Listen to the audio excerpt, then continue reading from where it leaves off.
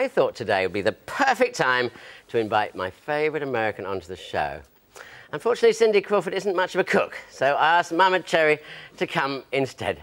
Sorry, Mama. It's okay. I was just having, you know me, I love a little wind up. That's all right. Yes. So I'd imagine that barbecues are pretty big. They are very big. They're huge. Okay? Okay. So and the 4th of July is when you go outside and you do your thing. You do it always outside? Pretty much, yeah. But what I'm going to do for you today is I'm going to make a homemade barbecue sauce, okay? So let me point out the ingredients to you first, okay? I'll come around and give you a hand. You come around? Yeah. Okay. So in my homemade sauce, and most of these ingredients you can find in your cupboard, in your fridge, you've got them. So we start with some onion, red, green, and yellow peppers. Now, presumably you could just use one colour. You could use one colour, but I mean, it just makes it richer as far as I'm concerned. It's nice. Yeah, absolutely. Okay, and then moving over here, tin tomatoes. I'm using a smoked paprika, all right?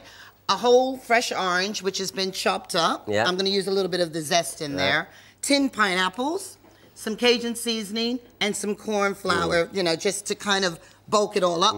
And the key ingredient is brown sugar. First thing to do is you get your chicken. We're using wings. Now, some people prefer the tips on, some people prefer them off. I like a little nibble. I like a little nibble of the wing myself, of the tip. But here's a trick that I've learned. If you take your chicken, have it facing you this way, and take the tip and just stretch it behind, and you tuck it away. It's like chicken yoga.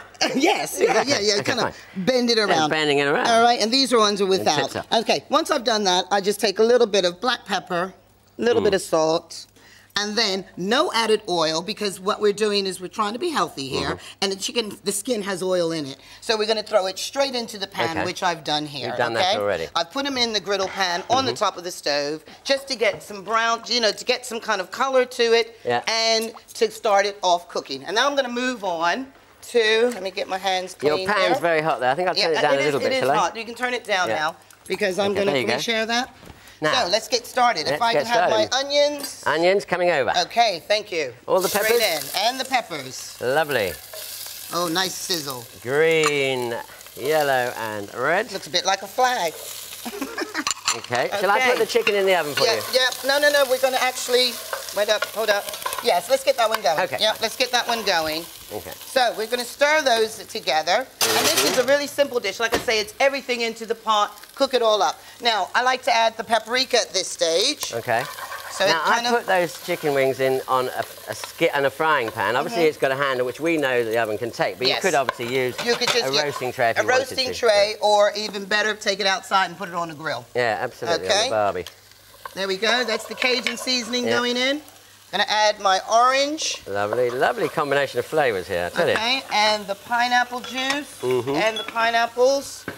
Straight in. That's kind of like the pineapple I like, because it's like a taste of Hawaii. Yeah. You know, we've got 50 states. I like to celebrate them all. Have you got 50? I thought you had 51. No, we got 50 states. Have you? When did we get 51? I was always bad at counting. Okay. Oh, it was England. That's right. I knew there was something. Oh, well, England's got 51. Oh, yeah, you're right. You are our 51st state.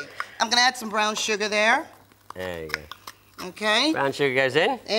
And now, last but not least, well, not last, but we're going to put the tomatoes. Shall I grate a bit of orange? And can you grate a little bit of the orange zest? Lovely. Wait a minute, let me get this in first. Okay, a little bit of malt vinegar. And the Worcester sauce. And some Worcester sauce to give it a little bit of a kick. And a bit of a grating. A little bit of grating to get that zest going. Lovely. And try and use organic oranges or... You can't find unwaxed ones. It's hard to find them. Can you give me the... corn flour. Yep, corn flour, please, because that's you don't mix that with water? You can, but you don't have to, because this whole thing, it's all about... Juicy. Absolutely. It's going to reduce, all right? So I'm going to stir that in together. Now, this really needs to cook for a minimum of 20 minutes to a half an hour, because you want to reduce it down, and then you're going to blitz it. So while I'm doing this... Whilst that's cooking, that's my bowl. Yours. How about if you make some potato salad for us? You just tried to nick my bowl off me. No, I was going to bring it over to you. Hey, whose show is this? Now, I'm going to make a lovely potato salad. What I've got in here, I've just got some new potatoes, or you could use earthy sort of Maris Pipers or King Edwards if you want, just diced up. The trick is to make this while the potato salad's warm. I'm not going to serve it warm, but by having it warm, all the flavours go into the spuds. And especially if they're the earthy ones, they go into the potato as well. Now, what I've got here, I've got some mayonnaise, some creme fraiche or yogurt or whatever.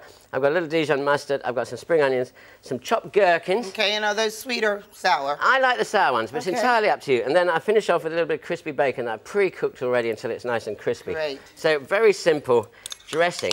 But the test is, or the key is really, is actually when you have the potatoes hot, because you'll notice a huge amount of difference there. Now, can you use any kind of potato? Well, yeah, I've got new salad potatoes here. Okay. Really nice British ones around at the moment. Good.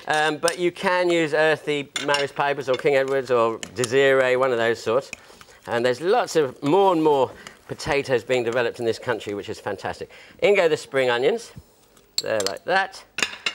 And in go the gherkins.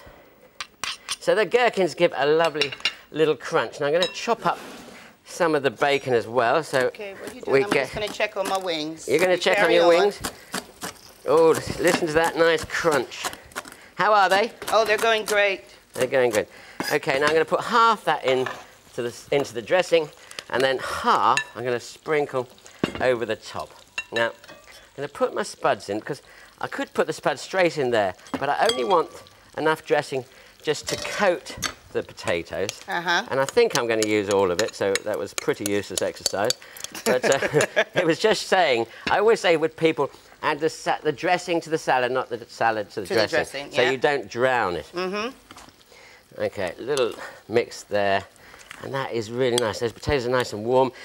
You could serve them straight away, but ideally just leave them to get to room temperature. And then you want to carry on with your now little what dish I've done here is, if you can imagine, let's pretend this has been cooking for 20 or more minutes. Then you get your hand blender, or you can use a food processor, and you want to blitz it all together, okay? So it's a bit like this, so it's quite runny. The longer you cook this, the better, because it reduces down. It gets nice and sweet. It gets really sweet and sticky. So then I'm going to do, I've just taken it, putting it on top, and it goes back in the oven, because you've got to make sure your chicken is cooked properly. All right, and we're going to stick it on the grill, and let's get these ones out. Out there.